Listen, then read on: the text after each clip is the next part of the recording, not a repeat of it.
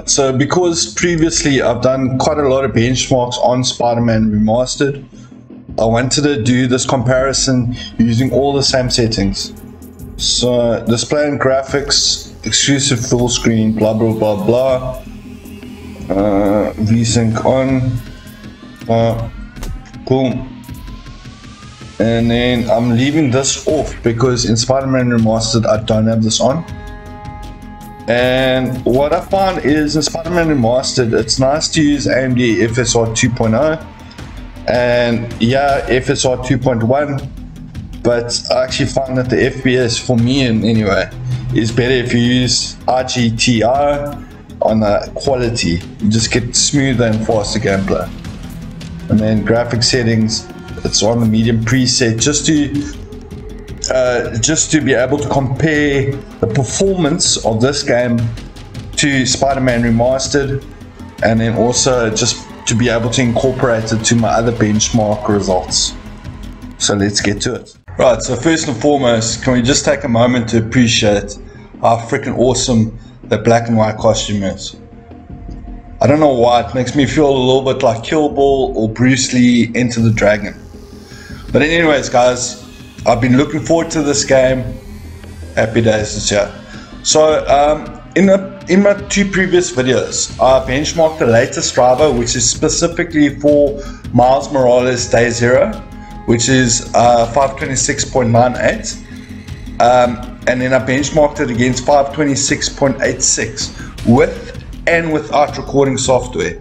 And what I found is 526.86 actually performs better in games than the latest driver. So I promised one of my viewers that I'd actually benchmark Miles Morales because I wasn't able to do it at the time. As soon as I got the game, I was going to benchmark it and then see which one actually performs better.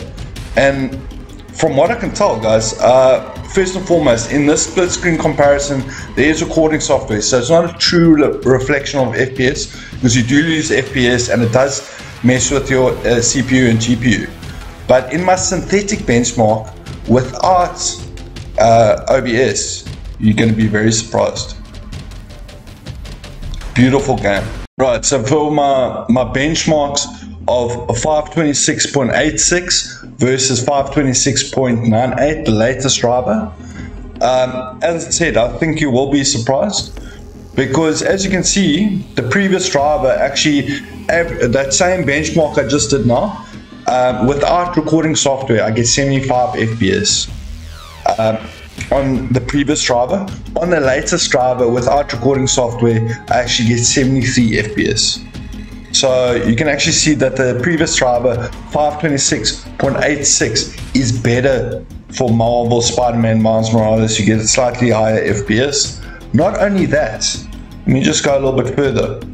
So in my previous video, I compared benchmark over 10 games, the latest driver versus the previous driver, and as you can see, 526.86 over 10 games gives me an average FPS per game of 74.76, and then 526.98 gives me an average over 10 games of 74.31.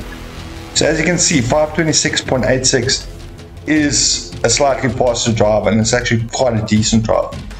And to go one step further than this, if I include Miles Morales into that benchmark, so now over 11 games, my average FPS per game on 526.86 is 74.78 because I included Miles Morales there, and then for 526.98, average FPS per game is 74.19. So guys, just pause it over here, have a look at my stats. You'll see 526.86 is better for Spider-Man Miles Morales in terms of average FPS, and it's just generally better in terms of average FPS for most games. Anyways guys, thank you so much for watching. If you enjoyed this video, please be sure to smash that like button. If you haven't subbed to the channel just yet, please go ahead and sub. I will be pushing out a Miles Morales first impression video. However, I've literally just started playing this game and I've already done a video. So I want to enjoy it first. And so what I'll do is play a little bit, get a feel for it. It does look flipping awesome. The graphics are a little bit better than remastered.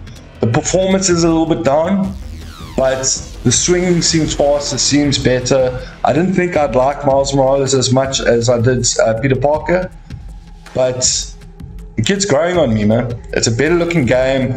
It seems the swinging is a lot better. Miles looks like Will Smith before he slapped Chris Rock 20 years before.